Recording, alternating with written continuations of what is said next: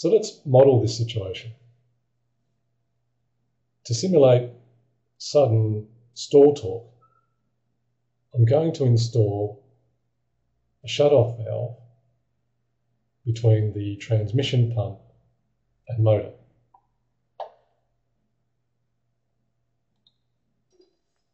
And I'm also going to install a state diagram. And I'm going to slow the simulation down so we can see what happens.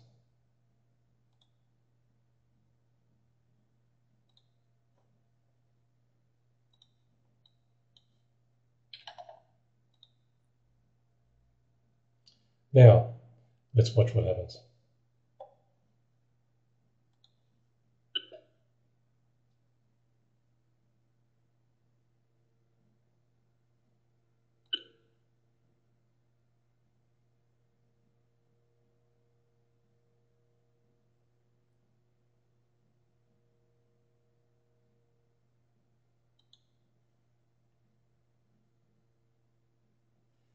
As you can see, when we simulate stalling of the motor by closing this directional control valve,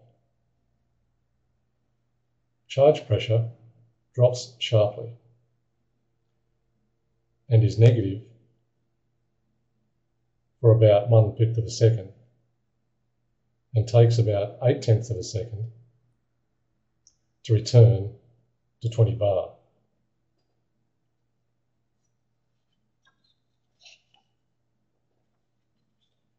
In a real system, how long the transmission pump actually cavitates when the motor stalls depends on a number of variables, including, of course, the accumulator effect in the high pressure hose or pipe between the transmission pump